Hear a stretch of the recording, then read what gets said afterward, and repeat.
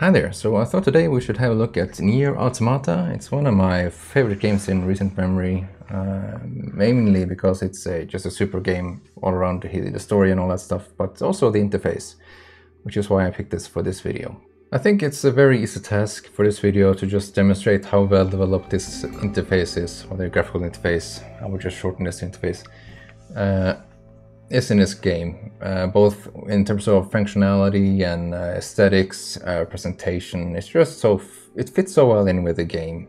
I think most of the, if not everything, of the interface is actually part of the fiction in the game, so it's all integrated into the story, and you can see it being affected by whatever's happening inside the game as well. So like if there's if there's some distortion happening inside the game, like in the soundscape or the visuals, this also reflects in how the interface works. And there's this amazing sequence at the end of the game, which I can't show because it spoils everything. But it's so good how it uses interface in that sequence. But I can't show this. But yeah, you should play the game if you haven't played it at least that far. Get all the endings. It's such an amazing game. Okay. And there's also other ways how the interface plays into the fiction, like you can take out HUD elements, like the overlays with a health bar and so on, out the interface to give yourself more CPU power to delegate into attack chips or defense chips. And it does really a lot of brilliant stuff like this with the interface, and I just really like it. So in this video, I'm just going to go through how this stuff works. So we can go to the game and open the main menu, and if you go to skills and plug in chips. So the way chips works in Nier Automata is that each chip has different statistical boosts and such. So if you look to the column on the right here, there's some stats that changes based on which chips I'm currently using. If I go into the custom and system chips, I can, so here's a fun one. Like I can remove the OS chip and it will immediately cause my death in the game. It's stupid fun that they actually include this in the game, so I can just go in and take out that chip. So here are some HUD chips. So because of how the chips work, like every chip takes away a certain amount of points from the CPU power that I have, and you can see this in the numbers on the right side of this the selected item. There's a number 2 there, here's a number 1. So if I remove this one, the XP gauge will disappear from the HUD in the game. I can do the same thing with the HP gauge. I can also remove the skill gauge. Let's just remove a bunch of HUD elements here. Remove the minimap, remove the objectives. Can remove the damage values. They're not, I don't really need those right now. And then I have to set the chipset so I can actually see it in the game. There's 3 slots you can use. So if I switch to this one, you can see the HP gauge and XP and so on is now gone from the HUD. But because I removed this now, I actually now have more power to, more CPU power to delegate to these skills instead. So if we go back to the chips, I can optimize this first. And I can start adding more of these attack chips. Or a counter, for instance. You can see how this takes us spots in the column there. So if you're in a very big pinch in the game and you really need those extra points on the attack stats or the defense stats, you do have the option to just take out some UI elements you don't really need at that point and just delegate those reserve points over to the attack stats and so on, put in more chips. And yeah, it's just brilliant that the game designers allows you to do this. Like you can choose to remove system information from the interface and thereby making the game harder for you in that manner, but you're becoming a stronger person in the game, and then you can fight a bit better. So it's a fun way of moving this certain difficulty one aspect of the game over to another one, or removing something to increase the difficulty of the game in one aspect, like you don't have the system information anymore, or empathetic information as some people will call it, but you do get more powerful in the game, so you lose information but you yourself become more powerful. So these sort of balance out each other in a certain way, and it's just brilliant that you can do it. So we can just remove this chip and see what happens.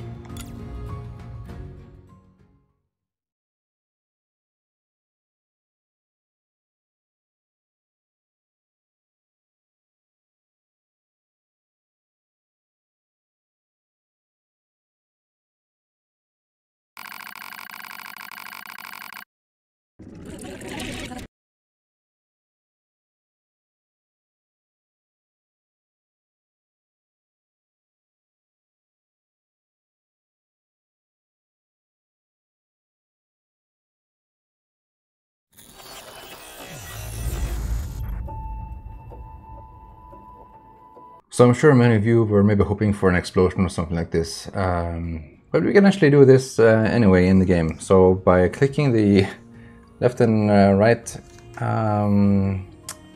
thumbsticks, you can actually do this.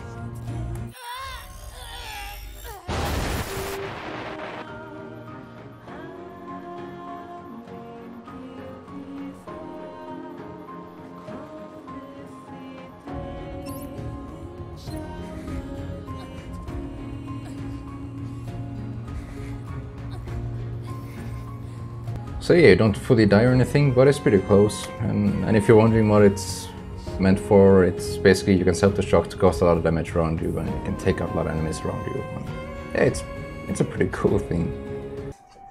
But yeah, since the game brought us back to this menu, we can continue from here. So as you know, when we design interfaces, we want to mitigate the risks, so we don't put high risk and unfavorable operations next to operations which the users will engage with often, and so on. So you don't, for instance, put the delete save action next to the continue game action, and so on. The game also does many steps to avoid stuff like this, so we can have a look at them now. So here we are back at the main menu. We can go into the continue menu, and then we get this screen. So there's 3 items on top, there's a title, there's also this bar at the bottom. We can go into the new game menu, and this is good. Now the game tells us or informs us how the game system works with saving, so we don't accidentally just quit the game and lose the progress. But in this screen we can see that the new game is the exact same as the continue game. The only difference is the new game on top, and otherwise it's the same thing.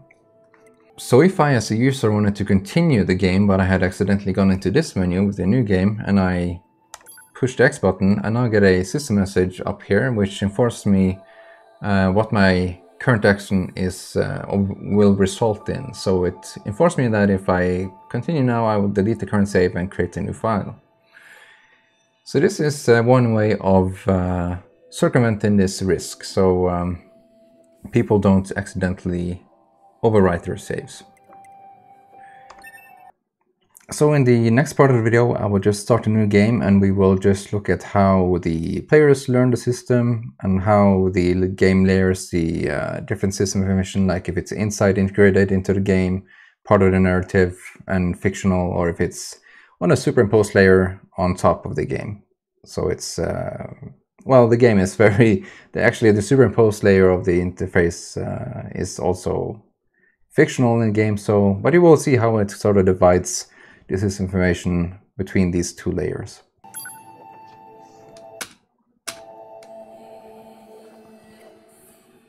Everything that lives is designed to end. We are perpetually trapped in a never-ending spiral of life and death. Is this a curse? Or some kind of punishment? I often think about the God who blessed us with this cryptic puzzle, and wonder if we'll ever have the chance to kill him.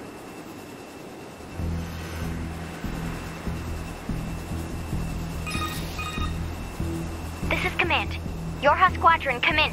2B here. All units have penetrated the stratosphere. Autopilot systems green across the board.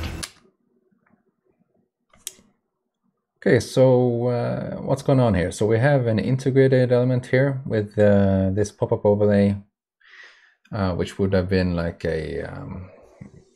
it's not AR, it's definitely projected into the universe, as you can see with this small light beam right there. So in theory, this is something that is visible for all the characters within this game space. So usually, from what I've seen from most games, it's pretty common to put these elements as an overlay superimposed on the screen. But for some reason, the game has chosen to put this inside the game space instead. But I think it's a nice touch. This is Operator 60. It's confirmed. So it's going to be a lot of back and forth here. But so these elements are a bit different because they are perfectly perpendicular to the plane of the camera here. So there's some tilting to them, but I think past the 50-kilometer threshold and are say proceeding toward the target. Understood. Once you reach their anti-air defenses, proceed to manual attack formation. Then destroy the Goliath-class unit by any means necessary, and gather what data you can. Understood.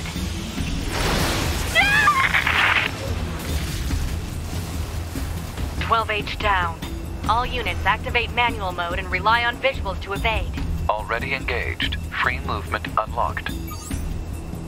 Origin. So here we see how they actually put the, let me see, yeah, there we go. We can see how they put the information very close to where the focal point was. So on you as a player, this also identified who you were in the scene. So yeah, so the information is right there where the focus has to be for the game. It's a nice touch again. Point of long-range lasers confirmed.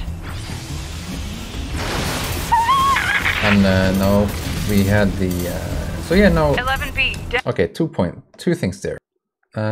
We can go back a little bit here Point long-range laser means necessary, to where and this gather what data character you can. will be shot by the beam. And then we go forward again to where we unlocked point the of long-range movements, lasers confirmed. ability here. So here, through observational learning, we were able to predict the consequences of not going out of the way of the beam. So it immediately gives us a bit of a challenge to apply this movement system for something useful. 11B down. Which is to Our save your ass, HO229 basically. cancelers are ineffective. Oh yeah, and then these messages. So here we have a message which shows that you don't have the authority to perform the command. So it does tell us, again, similar to how the settings in the options were, like you had these menu items which you could not use yet, but you had some message on the bottom of the screen which told you why you couldn't use it. And here you have another similar thing. You can press the buttons on the controller, and the game simply informs you that you have it received an input, but you cannot perform this command for whatever it's going to be in the future is. So here, if you look at the balls here, you can see there have 2 different colors, and one of them is destroyed by the bullets and one of them is not. So this gives us an opportunity and a fairly safe area, not so dangerous place in the game to learn about the different properties of these 2 different balls. So by looking at the color and the effect within them, we start to learn which one we can destroy with bullets and which one we cannot.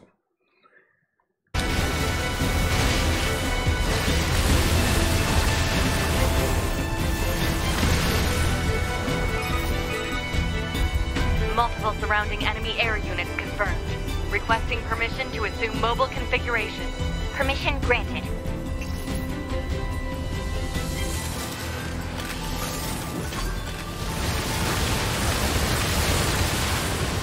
So one thing I want to mention here, which is not very obvious because I don't have the controller input overlay on right now, but the controls between when you're moving around as a player and when you're operating these machines, the input or the layout of your input is very similar between them. Like which button you use to shoot with the bullets, and which button you use to do light attacks, and which buttons you do to do heavy attacks, and so on. And also use items to heal yourself, and so these are all perfectly synchronous between all the different modes of play.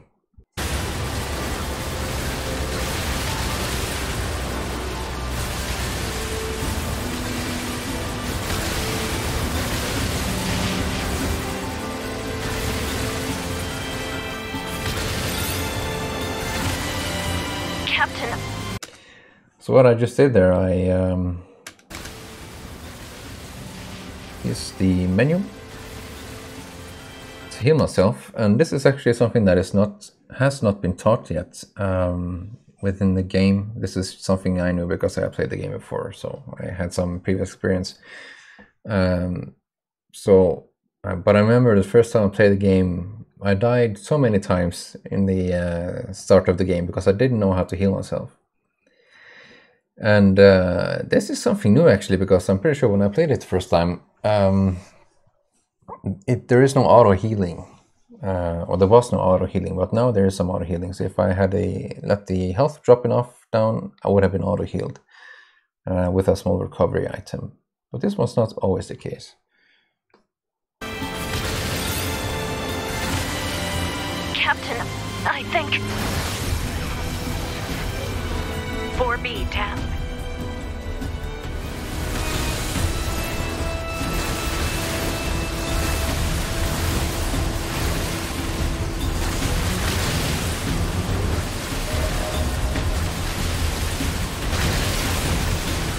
So go a bit back here. So here we have an example why the earlier situation where we had a safer area to learn about the properties of the balls, these balls flowing through the air, because here it's a lot more dangerous to learn about it because it's just way more of them.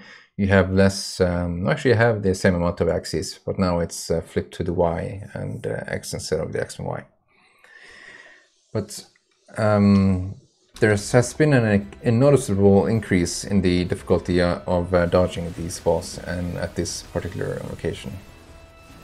Now here there's more red balls, and they come at different locations.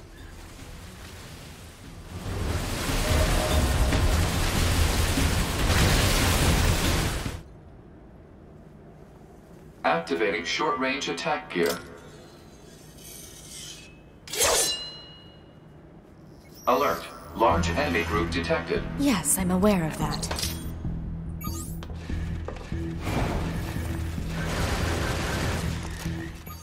So here we have a bit of a repetition between what was already learned with the flying robot.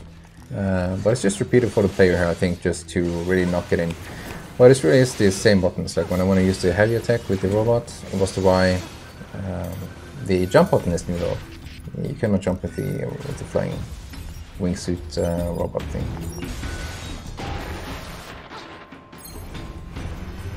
So here we see a bit of a visual effect here, where the screen becomes very distorted when you reach this critical state of very low health.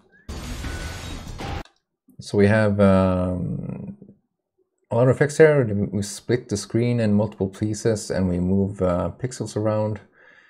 There seems to be, it seems like the enemy models are kept some at the same place, it seems like, but the background elements are maybe shifted a bit more. I don't know if this is just a coincidence, but I can look at the pipes on the right and they are very broken up. And I can look at the robot on the left, and he is very, even though there's distortions in the color and the blur, the shape or his form, whatever the pixel that forms his contour is persisting through the distortion.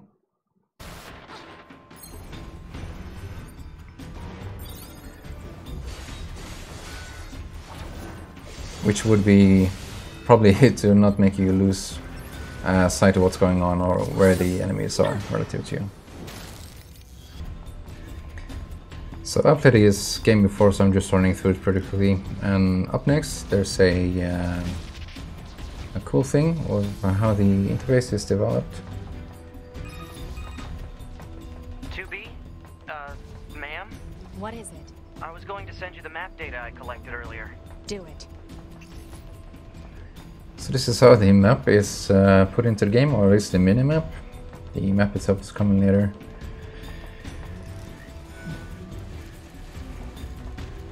So it really puts an emphasis on that all the visual overlay elements with the HUD and all that is actually in the fiction.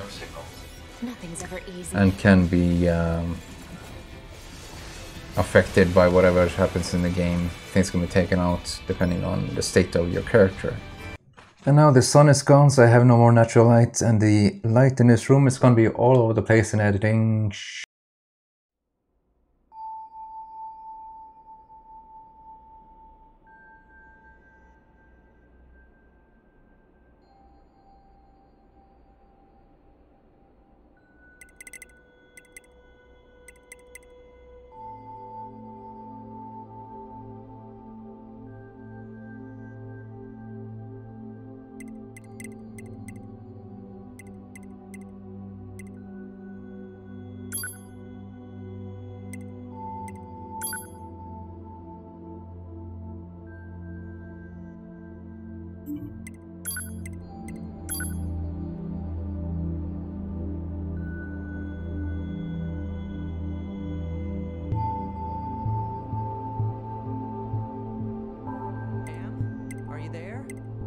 Can you hear me?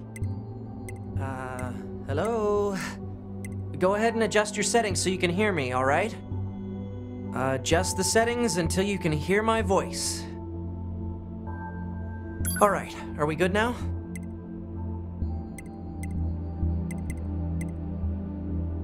Okay, settings should all be good to go. That's pretty clever, right? And it does more than this, so let's just keep going. Hold on. Your self-destruct permissions are missing. Wait a sec, we need to restore those. I could set it for you, but you should probably do it yourself. Regulations and all, you know? Huh? Wait, no, you need to leave that turned on. Yeah, you can't really do that. It needs to be turned on except in very specific cases. I'm afraid I can't leave this as is, ma'am. Please give your permission. Hey, come on now. I'm just trying to follow regulations here. Hey, come on now. Okay, good. If things go wrong during an op, you may have to sacrifice yourself in order to finish it. So, once you're finished making adjustments, you can go ahead and close this out.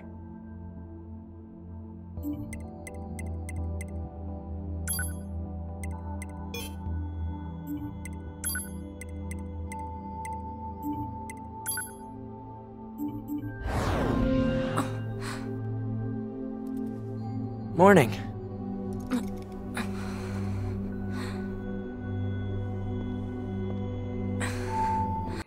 Yeah, so it was dark and then it became super bright and now we're back to dark again, because this is how I edit my videos, like a moron. Okay, so we can actually see in the image here that the 2B was standing next to you and helping with the interface there, and you can actually see him standing next to the way he sees the interface as you come out of your sleep. It's a very fun detail. So the next part of the video is actually kind of boring. It's just going through the different menus, like the settings and options, and just breaking down how they work with animation and how they're layered and information design, basically. And it's yeah, it's a little bit boring, so you're free to skip this part. Yeah, you definitely don't have to watch this. It's pretty boring. Kudos to you, actually, if you actually go through it. Kudos to you. I respect that. So yeah, here it comes. So on the landing screen here, we have a nice big font with the game name. It has some visual elements to it, which is similar to the diegetics of the game itself. So there are some environments further in the game which have something similar to this. Not to spoil too much, but it's just to bring out the point that it's thematically and narratively and diegetically on point with the game that's come. We can identify a bunch of layers here. We have a background layer. I'm not sure if this is a real 3D scene or if it's just an image. It looks kind of static, so it can definitely just be an image, a rendered image. On top of this, you have some dynamic elements. So you have these particles which are flying through the air. They are on two different layers. So you have something in the background where the focus of the image is. There they are sharp, but in the foreground they are outside the sharpness plane of the image, so they are very blurred, very soft. We can also identify there's like a grid that lies over the entire screen. There's a bunch of small rectangles within it. We can also see on the stencils on the side here these flowery stencils, the grass. They don't have this grid pattern on top of them, it would seem, unless the color just is so vivid that it cancels it out. But it seems like the grid is not visible on these. So that informs us of how they have layered this, the overlay technically. You can see it also on the titles screen that it has a grid on top of it. So the stencil is on top of the grid. The tiny bar underneath the selected items is also behind the grid. The text itself is over the grid. Not the Nier Automata text, but the continue, new game, settings, and so on. It's actually on top of this grid. So this would definitely would have been done because of legibility. So the font and the text has a solid color moving through it. You can also see they have used a drop shadow here, so the text drops a shadow, and that's actually very helpful here for against the background, so against the white-green background. Without this drop shadow, this continue text would have been very hard to read. You can also see some fun elements here with the fuzzy, distorted duplication of the text. It seems to be the text that is duplicated and just distorted. So what they have probably done here is to use a UI shader, and they just replicate or duplicate the text in the pixel shader, and they just apply some distortion to it. And this distortion is just randomized with some values, I would assume, to offset the pixels. And yeah, the distorted thing would have been rendered before the text, so you can get the text solidly on top of the noise. I can go into the settings. There was a nice transition here with the motion, so everything had a slight motion to the right, and the settings also typed out over time. So there's a lot of nice animations happening here, which is not totally obvious upon first view, but you can go back and see them more. Each column item here had a slightly different timing on how it was pushed in from the side. You can see that again. So it just falls into place incrementally, but it's very quick. You don't have to wait for much. It's just a pleasurable animation. We can also see how there's a similar animation in the text element at the bottom here, and also when you select a new item in the list, there is a black bar or a box, a background box, which animates. You have a very fast ease in, and then you have a curve that kind of slows down towards the end on the ease out. The text at the bottom here has exact same animation. Also, it's because of technical stuff, right? You don't want to create a lot of animations and so on. You want to reuse as many animations as possible, so there's less work and it just creates a consistency in how the experience is. we can go into the game settings here. So the bottom text is very helpful. It gives explicit information as to why stuff does, for instance, why stuff is unchecked. You can't change them. I think many designers would just take this out if they could not be changed here and just put them in a game, but I think it's actually pretty helpful that it informs the user that these options will become available at some point, but you cannot get them here, and it tells them why you can't do them and where you potentially can change them in the future. And it actually also fits in with the theme, like this computer AI theme of the game itself. So when we switch in the settings, we use explicit text here. We don't have checkboxes. We use explicit text as to if it's on and off. Okay, so so we can go back here and watch this again. And as I've mentioned in many other videos, it is pretty important that these elements have some motion to them, because if they don't, you probably won't notice them, because the peripheral vision is mostly trained to detect unexpected motions, basically. And by having stuff fade in and out, and you have some cyclic animation up there, where it goes in a pattern in a circle, just having these elements animate makes it so much easier for the peripheral vision and the parts of your brain which is tasked for scanning for whatever in the peripheral vision is able to pick up those notifications. So color-wise, the setting screens and the menus in general are very colorfully incomplex, but that's usually a good thing. So we can identify maybe 2 or maybe 3 colors here. So I can definitely just say that the background has this very light green, yellowish, retro color, like you maybe would, I don't know, kind of associate it with like a Game Boy. So like if Game Boy screens became super high tech and high res, maybe they would look something like this. But so there's maybe 2 or 3 colors. So let's say the background has 1 color, you have another lightness of the same color above here with the adjust screen setting bar helper and the screen button prompts background. It's their parent. You have repetitional use of the black color here in different opacities. So maybe it's just the same black color used again and again in different opacities across the screen. We also have some decorative elements, so the repetition of the 3 dots and the line, and so there's some structure to the page. You also have some background elements which pulsate in and out very softly, non-aggressively. So, and it's a nice visual element which sort of pairs a little bit with the stringy background music. So if I listen to the background music, it seems like it's something like a harp with the reverb and very steel stringy, which you can sort of manipulate a bit in the sound editor. So yeah, I tried to warn you that would be pretty boring. Again, if you're still here, wow.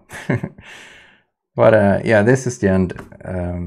But I really like how this game works. I think it's how it dealt with interface and made it all fictional and on so many levels. It's super cool to play this game, particularly if you work with interface design and so on. And yeah, that's it for the video.